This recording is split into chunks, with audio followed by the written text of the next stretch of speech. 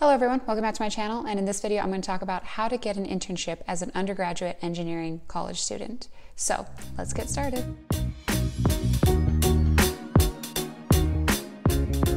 Alright, so this video is going to address freshman and sophomore year undergraduate students who are majoring in engineering, whether it be computer engineering, electrical, mechanical, doesn't matter as long as it's in the engineering field. So if you're a freshman or a sophomore, this video will be perfect for you. And if you're even looking to get an internship as a junior or senior, that's great too. I think you'll also find this video helpful. I just wanted to throw that out there, that this video is geared more towards those who don't have as much experience in the engineering field yet. In the long run, you'll be very happy that you've done it as an undergraduate student. So with that, I'm going to get to it. The first thing you want to do is figure out what you're interested in and passionate about. Yes, you're a freshman and sophomore, you still are trying to get a feel of what is all involved with the engineering area. Like if say you're in electrical engineering, you're still trying to understand, okay, what do you like about that? Do you like the microcontrollers or do you like circuits? Again, you may not have even taken circuits, so it could be kind of difficult to figure out what you want to do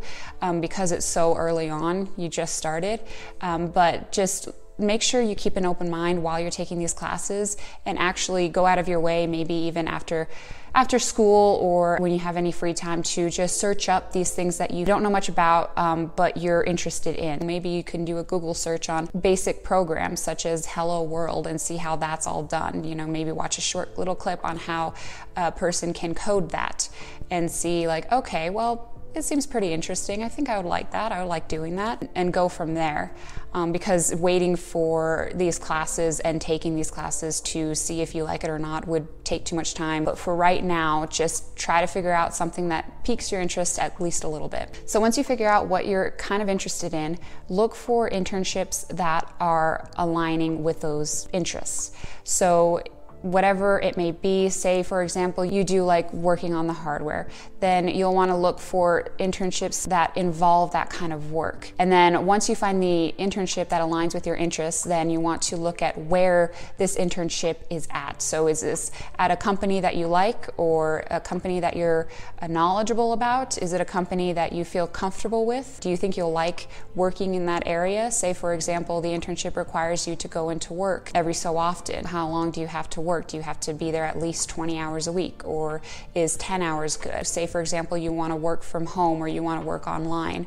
Look for internships that are specifically for that. So not only what you're interested in, but where you'd be interested in working. Once you find those two things, then you can easily figure out what internship you want.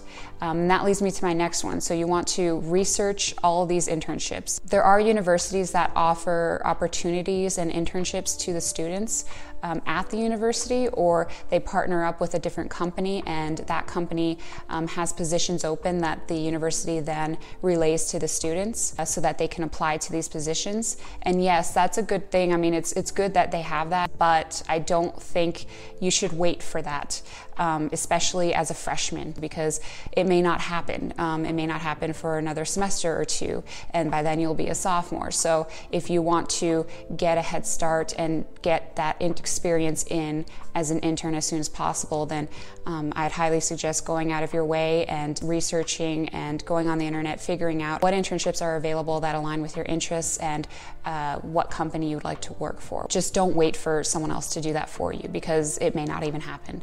I know my university did that, but I don't think they actually started to give us these notifications until we were juniors and seniors. This is mainly because we had already taken quite a bit of courses and we know a bit more about engineering. But a lot of the times, it's better to just have that experience or that exposure sooner, because you'll be able to have even more experience, and the classes that you do take later on as a sophomore and junior won't be nearly as difficult because you'll have already had exposure to that as a freshman in your internship or a sophomore in your internship. So that's something that you should keep in mind. That's something that I didn't do, and I wish I did. I didn't get my internship until I was, I think, second semester junior or first semester junior. So I had about maybe 1.5 years of actual real experience with engineering and that field. So that's something to just consider. The next thing you want to do is build a resume that is geared towards the internship itself. What I mean by that is to have a summary in your resume that maybe kind of directly talks about the position at hand, what is required of you, maybe even mention the company name, say that you would really be interested in working in this place and doing this work, why you would be interested in all of that. And that could be a short summary that you have at the beginning of your resume. So that is what I mean by having it geared towards that internship position. This shows the employer that you are actually taking consideration their position, and it's not just a copy and paste resume that you just sent. And I will go into more information about how to specifically build the resume, like the layout, the format, and the different things you should have in the resume as a freshman and sophomore. But for right now, I will say that you want to just have information that is geared towards the internship at hand and what is required of you. So any sort of experience, any past experience that you've had that is related to the internship, then you should definitely put that in the resume. Even if you did something small like in high school that you just did with a minor project with a group of people, then that's still important if it's related to the internship at hand. But if you don't have anything that is related to it, then the very least you could do is talk and boast about your grades in high school or your current grades now as a freshman or a sophomore. Say that you're getting A's in so-and-so class because you're interested in it and it shows that you're a good listener and you're able to learn new things. Obviously, these employers are not expecting you to have a lot of experience, so they will fall back on your grades and see where you're at currently in college.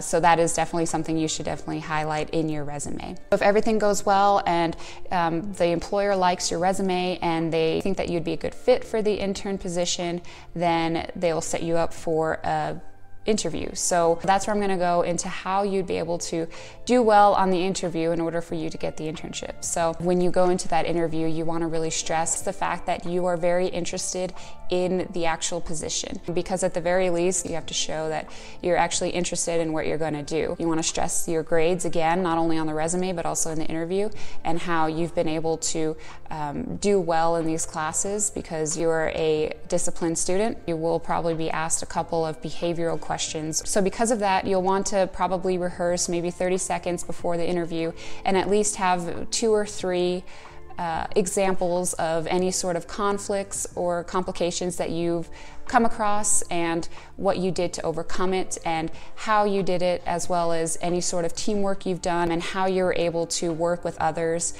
Just try to come up with some examples before this interview because they will ask you about that. So maybe 2 or 3 of those, and make sure they are, real examples and you are able to explain, okay, this is the issue, this is what happened, we were working on this, so-and-so was doing this, but I was able to resolve that conflict by doing this.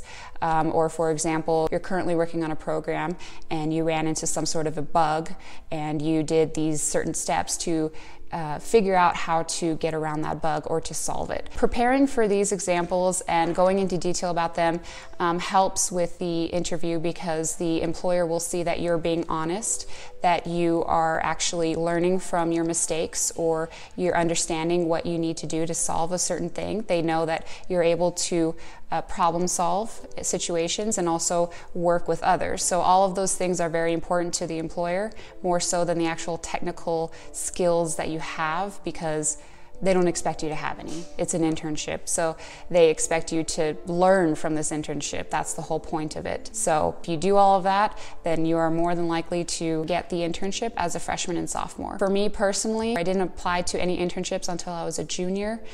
So I had a bit more experience, but even then, the interview that I went to for that internship was more about the interviewer asking me and figuring out how I would go about solving problems. And they were more so looking to see if I could help with their situation. They were just looking to see if I was able to help in their department, in their area. And I will be honest, I ended up saying that I don't know how to solve it, but that I would be more than willing to learn everything that was involved in how they got to that problem.